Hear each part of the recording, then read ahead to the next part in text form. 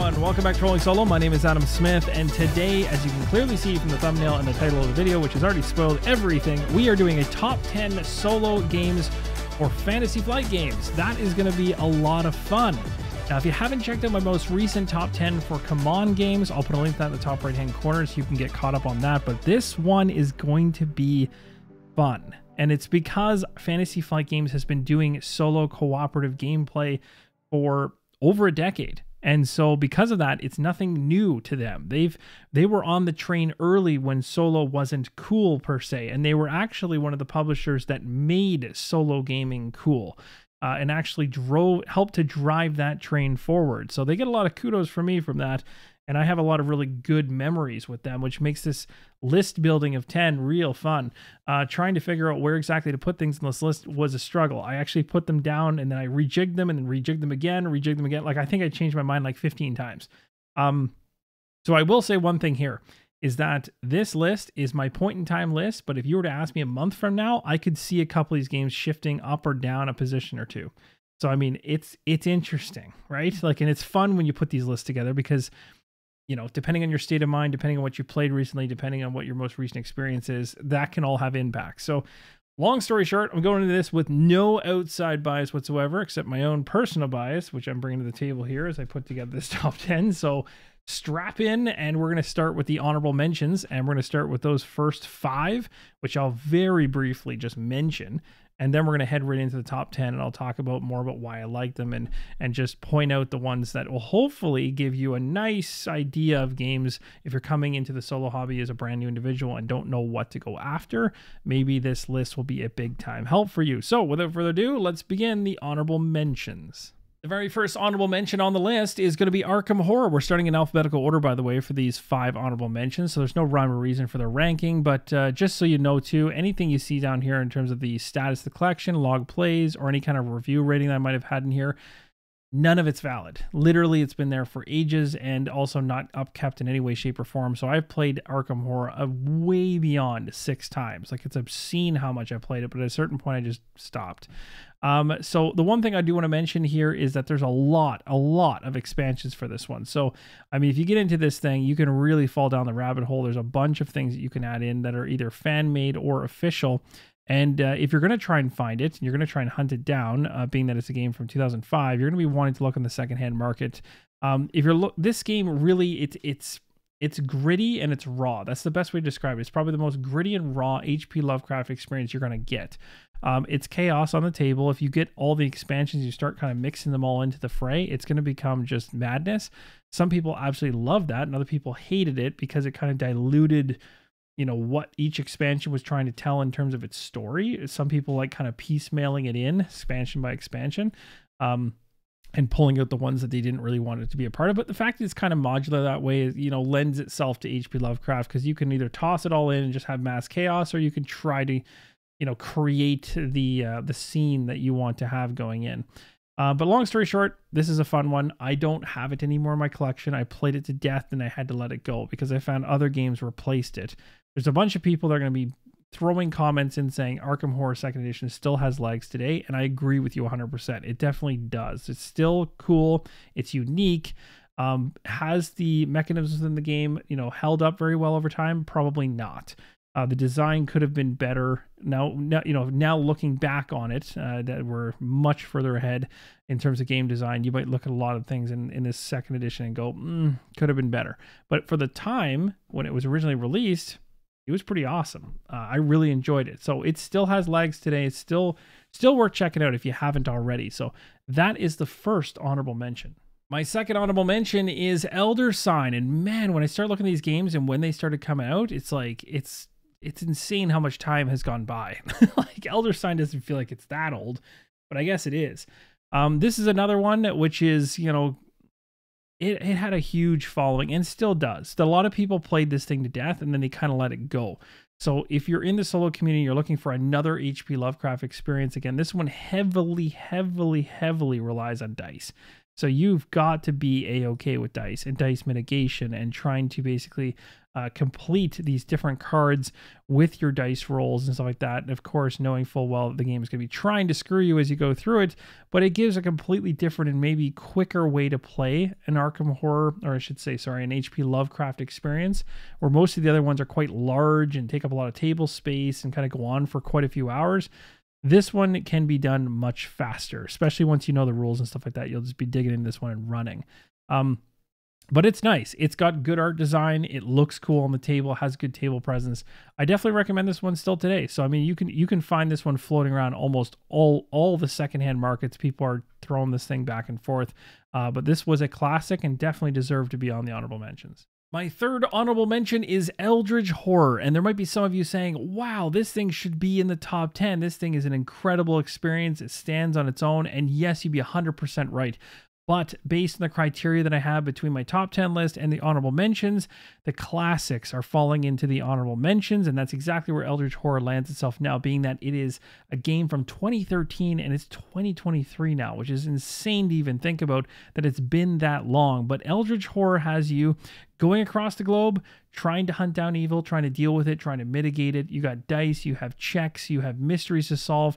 You have multiple expansions very similar in vein to Arkham Horror, 2nd edition, 3rd edition, that type of thing, in terms of just layering on mechanisms and gameplay and more ancient ones to go after and take down. I've played this game somewhere in the vicinity of probably 75 times or more. You can see an example of one of them right here, one of the enemies. You've got tons of different locations to traverse across. You have many different characters to choose from. The game is awesome. It's in my collection. I refuse to sell it. It won't leave my collection until it either gets revamped in a new edition or another game comes out that actually recreates what it does better. And I haven't seen it yet, so we'll see what happens there. Now, you also notice down here it says it's in my collection. That's true. I've rated 8.8. That must be a rating from ages ago, but that's pretty accurate. I was pretty impressed with this game and still am today.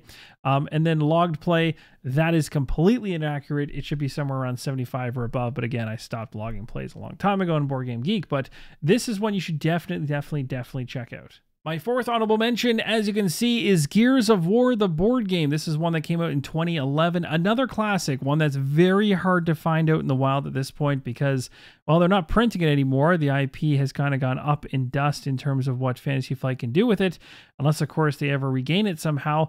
But currently, they put this one out as well as a number of small kind of expansions or supplements to the game, and then it just fizzled out. And that was it. It's really unfortunate because the gameplay of this one was very solid. It had a lot of area movement. It was cooperative. It had dice rolling, hand management, and a lot of it just made, it was such a great it was probably one of the better early adaptations of a video game to a board game that I can actually, like when I say like I like games like Bloodborne from Come On Games, like this would have been one of the early adaptations of a video game to a board game I was impressed with. I never got to collect all of the small additional packs from the base, from after the base game, I should say. I think I had one of them and not all of them. But there are some people out there that are still to this day trying to hunt those things down because they're so rare to find in any kind of decent shape. But this is one that's worth looking into. If you can actually get your hands on this one just to give it a shot, it's worth it on the secondhand market. So again, sits as an honorable mention. I don't ever see this thing coming back in any way, shape, or form, just based on the IP kind of being dropped off by Fantasy Flight, but it's a solid solo game. And last but not least on the honorable mentions, we have Space Hulk Death Angel, the card game. This is one that really, for some reason, just got its hooks into the solo community. As you can see here on Board Game Geek, it even is rated as the best way to play overwhelmingly. And so this was another one that's very similar to Gears of War, which is going to be extremely tough, if not impossible, to try and find one to pry it out of anybody's hands. Because anyone that actually has this game is probably holding on to it at this point. It's not that it was, massive in stature. It didn't take up much on the game table at all. And that was probably one of the reasons why it was so well loved. It was quick, easy to set up, quick to enjoy, and had a lot of strategy around the gameplay. It did use dice, but the game was very small in terms of its compact size and stuff like that. And it really just kind of struck a chord with everybody based on what is pitted in, which is Warhammer 40,000 in that universe. So that really was a good implementation of that in a board game form back in 2010. So again, trying to find this thing now, you're not going to, but, and even for me, I have not Once I let this thing go to my collection, I have not seen this game come back through my local secondhand market on Facebook or anywhere in ages, because I think the people that actually have this are not letting it go. With my 5 honorable mentions out of the way, we now move into the top 10 Fantasy Flight solo experiences, starting in the 10th position with Arkham Horror 3rd Edition. This is one that I have torn feelings on. Now, I have consumed everything for this game. I've obviously played way more than log plays of 7. As I mentioned before, all this is way off. I actually don't own this game anymore. I sold everything for it. I consumed it all and I let it all go. Enjoyed my time with it. However, the one thing I will say is there are aspects of this game that I did not like. One is there was too much of a merger between the LCG artwork, the Arkham Horror, the Eldritch Horror. It felt like they were taking multiple games that already existed out there and kind of putting them together into this one. Now, it doesn't mean that the design was that way, but the look of it was that way, and it bothered me. And then that coupled with the fact that I did not like how they presented the actual game board, because in the 2nd edition of Arkham Horror, it was an actual full rectangle and it had a lot going on it, and it just felt like a city, whereas this kind of felt like you were looking at neighborhoods kind of in like this puzzle piece thing. And also the first iteration of this had white lines on absolutely everything, which made it really bad, although they realized that quite quickly that was a really poor decision and they darkened those lines out in future printings. But my printing was all in white, and I was not having it. Like I couldn't handle it. It was driving me nuts.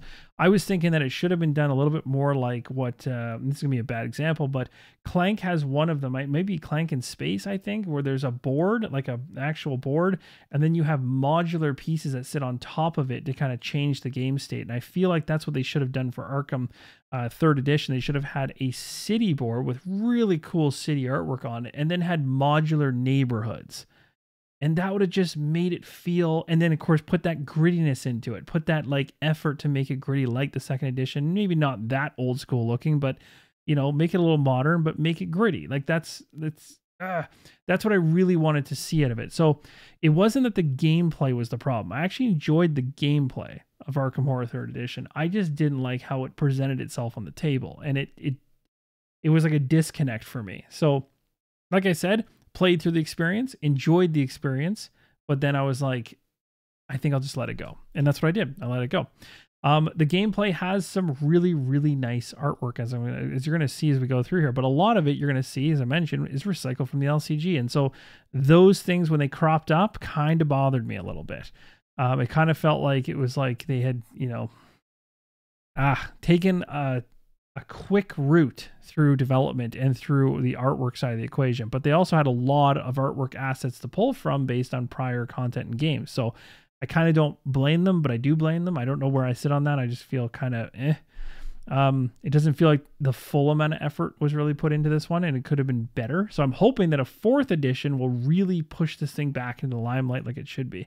In the 9th position on my list is Mansions of Madness 2nd Edition. What a truly special game this was. I mean, you had Arkham Horror 2nd Edition out there in the wild. In 2013, you had Eldritch Horror. And then in 2016, you had Mansions of Madness 2nd Edition, which dropped an app along with the experience of being inside of a building, doing an investigation, or potentially a neighborhood area doing an investigation. Like, it was a very drilled down view of H.P. Lovecraft, really getting into the nitty gritty of the different interactions of different people, feeling like you're trying to solve a mystery in a specific area while also, of course, dealing with all the monsters and everything else.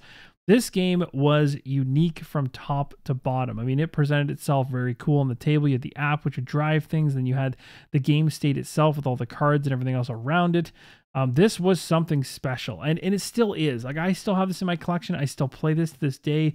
I am hoping that one day they're going to take everything they've learned from app development from 2016 up until now, which I think is quite a bit based on what we've seen for app-driven games that they've released, and take that into a 3rd edition. I mean, this game really needs another kick at the can, because I think one more will really put it into a state where I think people will be extremely impressed, and they have everything in their wheelhouse to make it happen. It's just a matter of whether they will do it or not. Now, if they don't, I will hang on to Mansions of Madness 2nd Edition for a long, long time. But I also went ahead and did this exact same thing with mine. I actually removed those really ugly plastic giant black bases that just covered up all the beautiful artwork and whatever. And I did this. I went and got some clear acrylic bases. Simple thing to do with a knife. You just go underneath of each of the miniatures, cut them off their base, and then you just glue them onto a clear base like that. And man, does it ever make a better table presence when you're playing the game. You can see like that, just looks so much cleaner. So I'm hoping there's small things like that they're going to change in a potential 3rd edition down the line, just making things, spicing things up, making the app more interesting. There are some people out there that will sit there and say, well, these app-driven games, you know, you've got a game state on the table, you've got an app driving it, and half of what's on the game state is in the app, so then why are you doing it? And I don't understand the reasoning. Well, there's an immersion factor there. There's an immersion factor you're not going to get from an app. You're going to get things like music, you're going to get narration, you're going to get a pull through the story that cards can't do for you in a way that's way more unique and way more interesting. And then on top of it, the fact that more content come out. This game had not only expansions come out, but DLC landed in the app as it aged. And so they were able to add scenarios in without actually having you do anything but buy or pay a couple bucks to pick up DLC scenarios without having to actually buy any physical product. And the app is still up and running today, just like every other app out there. So thematic wise, this thing is off the charts because of the app. The app pushes the thematic immersion of this game to a whole other level, and that's why I think that if they went to a 3rd edition, it would be absolutely insane. They really need to do this. I would love to see it happen because I'm a huge fan of the game. Currently, it sits at a 9 for me, though, because I would say that if you're going to play Mansions of Madness, probably the best way to play is what is listed here at 3 to 4 players because you get the most of the experience. You can enjoy this one solo, and you absolutely will have a blast, but it's one of those ones where you'll play it solo and you'll enjoy it on your own, but you'll also want to play it with other people. It's just inevitable. You're going to want to. So that's kind of why it's a little bit lower down on my top 10 solo games for Fantasy Flight Games, because as a solo game, it's great, but it's not amazing. We now move to the next game, which is sitting in the 8th position and also an app-driven experience coming from Fantasy Flight Games. This is the Lord of the Rings Journeys in Middle-earth, which released another 3 years after Mansions of Madness 2nd Edition. This one, again, lots learned from that 2nd edition and lots put into the app for Journeys in Middle-earth. Now, I want to say on the pro and con side of this, I'm a huge fan of Lord of the Rings, so I have massive bias here. I'm a big-time fan, but there was some weakness in this one in terms of its story, mainly around it not necessarily, you know, digging into stories that really root themselves into major characters to the point where it's like it really pulls you in. I feel like they could have taken the IP to the next level with this one and really done something super, super cool with it. The expansion started to draw that out much more than the base game did. But that's one thing that I will note on this one is I feel like they could have gone a bit further than they did. They could have pushed the envelope to make it a little bit more wrapped around characters that are more well known in terms of the story. But anyway, long story short, I still enjoyed my time with this one. I also think that there's this weird stage progression that you can see when it goes from Mansions of Madness to Lord of the Rings, Journeys in Middle-earth, and then now up to The Descent, which is, you know, the more recent app-driven game experience and what's going on in that box and the 3D terrain. Now that's you can see the progression of what they're trying to get to and what they're doing with the app-driven experience by making it more and more and more immersive beyond just the app. They're making the physical game more immersive. That was something I felt that lacked in Journeys in Middle-earth, is the fact that the terrain that was there kind of just felt like flat and kind of like it would have been cool to see them do what they did with Descent Legends of the Dark with Journeys in Middle-earth. That would have been really interesting because I feel like they could have put some really cool terrain together in a cardboard style, and that would have really made the game pop, because you have these battles, and this is what I'm referring to, where you're going in and you're that's a little bit too close, but you're basically going in and it's a little stale. And if you guys remember my playthrough, in order to spice it up, I basically went and created a scenario that was much more alive beyond what the game actually could show you. The app shows you a really cool representation of what it looks like during gameplay, so you can imagine it, but on the table it just looked a little bit flat, a little bit bland, a little bit empty. Like it was missing something. And also the artwork kind of on some of the tiles was just kind of like almost too generic. So there was some small gripes along the way, but overall the gameplay was fun, the adventure was interesting, and I enjoyed my time with it. I still have it, not letting it go. I think it's a solid game. So if you're interested in Lord of the Rings, you absolutely should check it out. If you have no interest in the IP, do not check this thing out. And of course, if you're on board with the app-driven experience or not, that is also going to drive you. But I think this is a good one. This is a solid entry from Fantasy Flight Games, and it really does hit the mark for solo players looking for kind of an adventure that is driven by an app. Number 7 on the list belongs to Star Wars Imperial Assault. This is one that came out in 2014, so this was before Mansions of Madness 2nd Edition. So this was one of the first, if I'm not mistaken, one of the first entries into an app-driven experience, not from the get-go of when it was released, but I believe the app was released much later. Now, I can't remember off the top of my head if it was released kind of in sync with 2nd Edition or just shortly after it, but somewhere along the lines there, the app dropped, and that's when solo play was introduced into Star Wars Imperial Assault with that one. And I can tell you right now, there was something about that initial couple scenarios at the very beginning of the campaign that just sucked me in instantly. And it did exactly what I wanted Journeys to do, and Journeys didn't do it in their core game experience. And that was to put some big name enemies in front of me from the beginning of the campaign to hook me. If you're going to play a game that's going to be driven by an app in terms of story, you want to get something real big right off the hop that shocks you. And that way it hooks you into wanting to continue to play through the game solo. And Journeys, I still played the whole thing solo, but I found that not having that hook definitely didn't help. Now with Imperial Assault, and the game's been out for quite some time, so I can go ahead and kind of spoil this, but Vader appears early in the experience with the app. And when that happens, you will be a little bit shocked at how quickly he shows up, and you'll kind of go, oh, wow, like I did not expect to run into him at this point this early. And that really kind of ramps up your excitement for what's to come, makes you want to dig in further. And man, do they ever have a lot of content for this one in order to kind of enjoy. And this was like one of the games that I want to say evolved the most across Fantasy Flight Games over the year. I mean, they released all kinds of different types of content. I mean, they used this game in a development way as almost like a guinea pig for what they were trying to do with future years worth of games. They, implemented a solo mode to the app. They tested out the app through that. They were pushing the envelope of what was possible to kind of cram inside of one single game. This thing, if you have everything for it, and I do, you've got a lot of content to work through, and there's a lot of mixing and matching of stuff. If you go inside the app, you can basically just tell it, I have all this content, and it all just gets randomly merged into the experience, and the app will sift through your collection and randomly spit out enemies as you're going through it and stuff like this. Like, it's so good. It's so good. Now I think there are a couple weak spots in the app where it might spit out an enemy in a situation that doesn't make too much sense. But again, you could always just go into the collection and unselect that enemy if you wanted to make sure that particular one doesn't show up at the wrong time, let's say.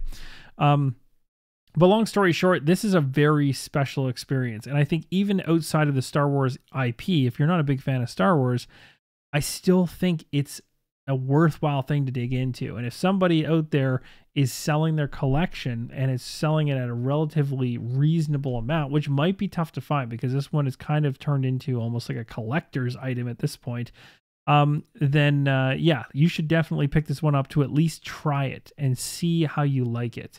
I love it. It's never leaving my collection ever.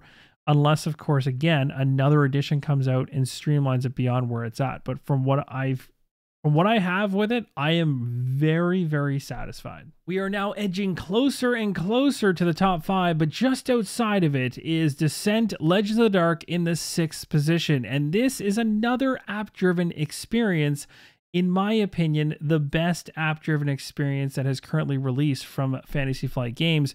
And it's mainly, again, as I mentioned before, not only what they've learned from all these prior editions of games, But on top of it, the fact that they added terrain in that adds a 3D element to the experience, again, kicking up the notch of immersion beyond what is typically expected of an app-driven game.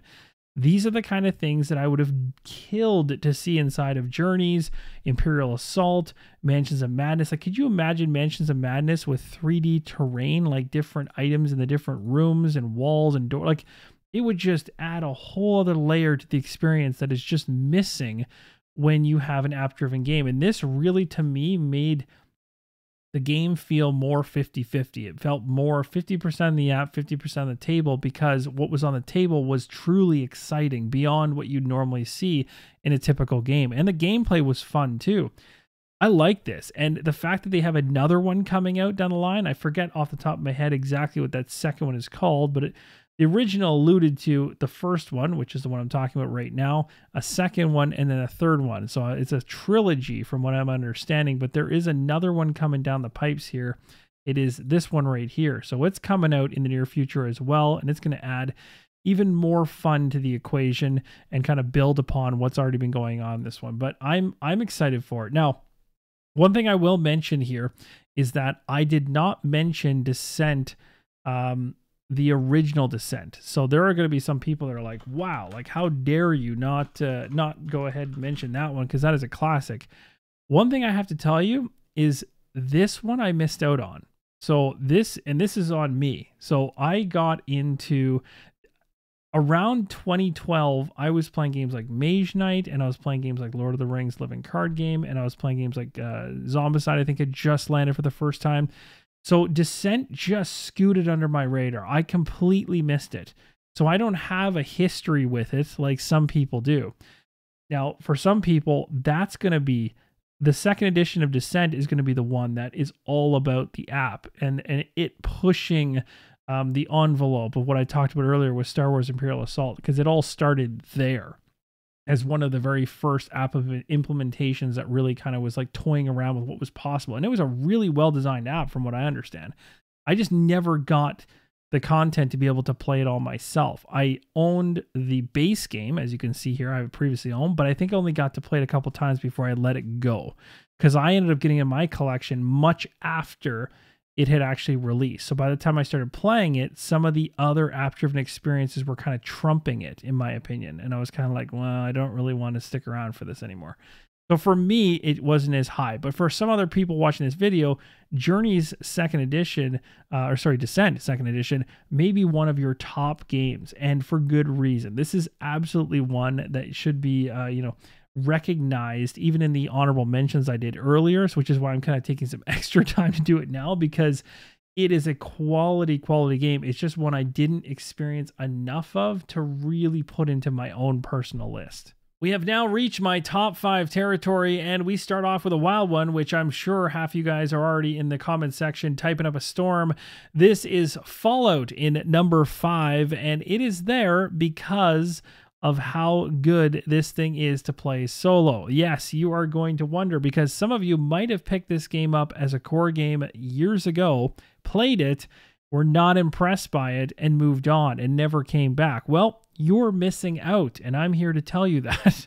So Fallout was received very lukewarm. It was a good game when it came out. It wasn't a great game, but it felt like it had heart. It felt like it had potential. It was designed interestingly enough, like to tie itself to the IP. Like it looked and felt like Fallout, but there were aspects of its gameplay which were kind of lacking in terms of like how you in terms of how you dealt with your goals to win in a solo capacity were kind of odd.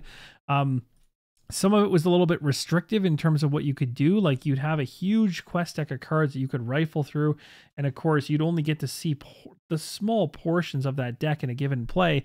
But a lot of people wanted kind of a more open-ended ability to play and go across the map and search things and check things out without feeling like they were kind of like pinned down to getting it all done as quick as possible to a victory condition. There was just and then just also the lack of solo playable scenarios was also an issue too. There was quite a few things about the base game that just weren't up to par. But the funny thing is with this is it's rated the best way to play as a solo game. And that's because as time has gone on, this game has gained a following after the base game and was hit with its lukewarm reviews and lukewarm playthroughs and everything else. I stuck with this thing because I'm a fan of Fallout, the IP, and I was hoping that they would fix this stuff.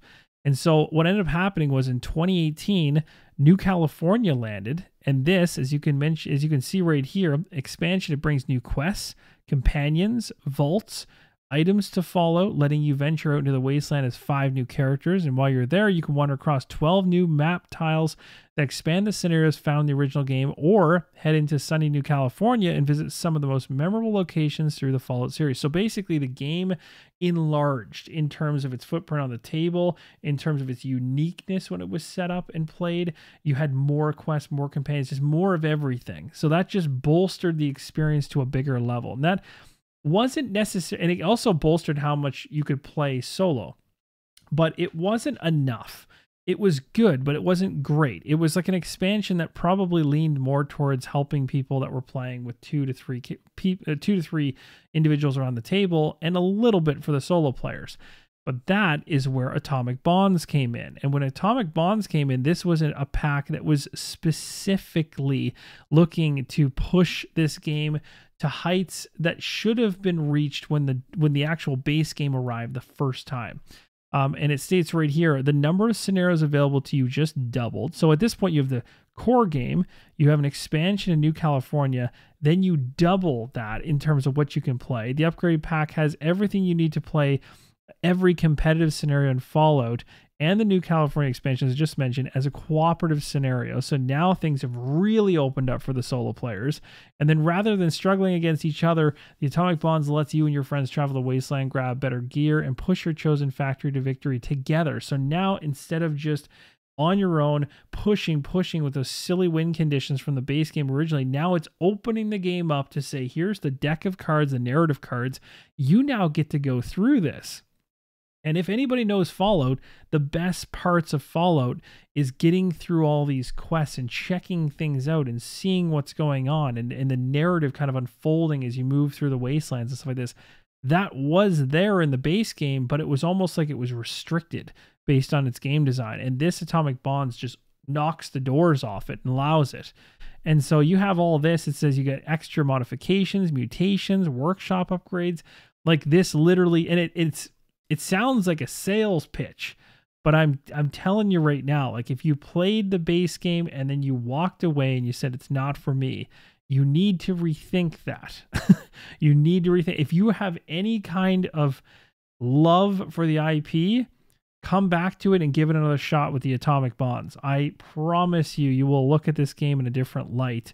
There are still some quirks. There are still some randomness. There's still, enemies that can come out and be pretty disastrous for you and things like that. But the feel, the heart of the game is finally there. I think the most disappointing part for most people is the fact that it took them, 2 expansion packs to basically get the game to the point of where it should have been from the get-go. And honestly, the Atomic Bonds should have been part of the Fallout core box when it was originally released. That would have made a lot more sense, and it would have tied up all the loose ends, and this would be sitting at an 8.0 easily. My 4th position belongs to Star Wars Outer Rim. This was really special when it did land in 2019 because the last time a Star Wars game had landed that was solo playable was Star Wars Imperial Assault. So it had been some time since Star Wars had been used inside of Fantasy Flight games for a solo game.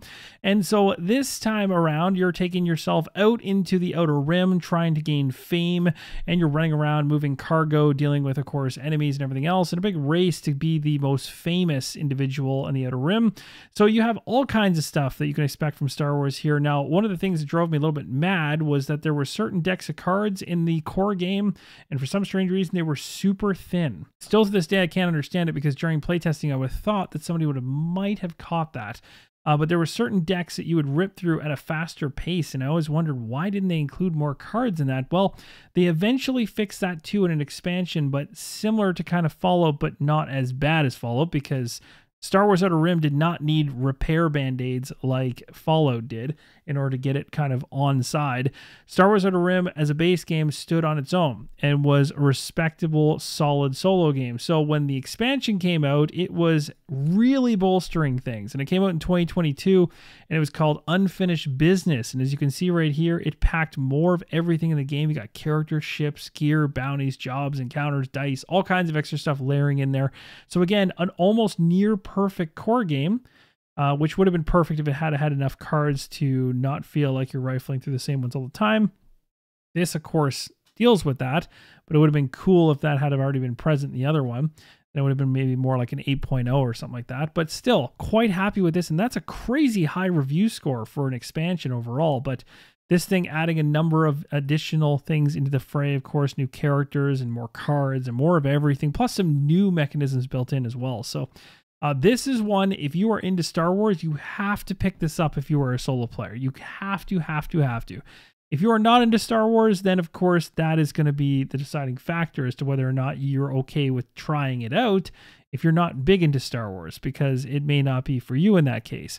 But this thing is special, and I think Star Wars Imperial Assault and Star Wars Outer Rim, they can easily sit inside the same collection. They have nothing to do with each other. They play completely different, and they serve completely different needs and wants. I want to say no needs, I guess, in there, but wants maybe. Either way, I think this one's solid. I really enjoy it, and hoping to see maybe even more content come out for it in the future too. Well, my friends, we've reached top 3 territory, and the 3rd position belongs to Marvel Champions, the card game. This is a fantastic implementation of Marvel inside of Fantasy Flight's LCG world, and this is going to have you as a hero pitted up against one of the enemies that you're going to take down. But while you're trying to just take down that enemy, although it sounds pretty straightforward, you'll also be dealing with all the schemes that enemy is throwing out into play, which is again just diverting your attention to multiple areas as you try to mitigate multiple things at once, which is pretty much every superhero movie ever inside of the Marvel Universe, where they just throw multiple things they have to deal with all the time and pick between them. That's a lot of what's going on here, and it's a lot of fun. It is very fun. The deck building is streamlined, quick, and it does not take a lot of time. You also have the actual gameplay itself. With once you get the flow of the game down, you will move through the gameplay quite quickly. You'll only be stopping at moments where you're making crucial decisions that could really impact things, and that does happen quite a bit. It's not like you're going to rip through the game and just hit a crucial decision here and there. Like, it's popping up round by round because things are literally changing. The enemy is constantly throwing out threats and different schemes into the fray to kind of cause you grief. Also, there's lots of accessories for this. So if you're brand new into solo gaming and you're looking for a Marvel game and you're looking for something that's a little bit more mature in terms of like how far down the release road it's gone, there's a lot out here for this. There's lots of expansions. There's individual character packs that you can pick up for the heroes. Most likely the hero you like or heroes you like have decks of cards you can go pick up, and then you can play that specific hero, which will obviously immerse you in the gameplay experience far beyond just playing generic heroes that you may not care about. So there's a lot to love here, but once you get down this rabbit hole, you could fall down pretty far, and there's a lot to collect as well. But long story short, this one is special. It is a great card game, and honestly, Fantasy Flight Games really does some kind of weird magic with card games. Well, speaking of great card games, this is an amazing one. This is Lord of the Rings, the card game revised core set, in the 2nd position on my list. And this is a revised core set of a 2011 originally released Lord of the Rings card game, which you can see right here, way back in time. And the current one is much better. And that's the best thing about this right now. And one of the major reasons why I want to let you guys know about how awesome this one is if you're into Lord of the Rings, this is literally something as a solo player you have to check out. You have to at least try this core set to see whether or not this game is for you. You'll find out in it that there's some heavy deck building going on. So you're going to have a scenario you're going to go up against. You're going to be trying to build a deck in order to try to defeat that particular scenario. And you're going to have to spend time in between those scenarios building your deck to kind of tailor it to beat each other scenario. But it sounds like a lot of work until you start playing it, and then you become kind of really connected with the deck in terms of how it works and how it functions, and you can quite easily start determining, well, what things should I move out and move in, what's not helping me, what is helping me. and you learn. And that's the thing. You start small with a small amount, which is just a core set, and then you start adding in additional content as you go along. So very much like Marvel Champions, where you can kind of just dip your toe into the equation and try it out. Once you get into it, you're going to get into it and you're going to get lost in it. And I got lost. I think I put like 150 plays to 250 plays. Like I had some obscene amount.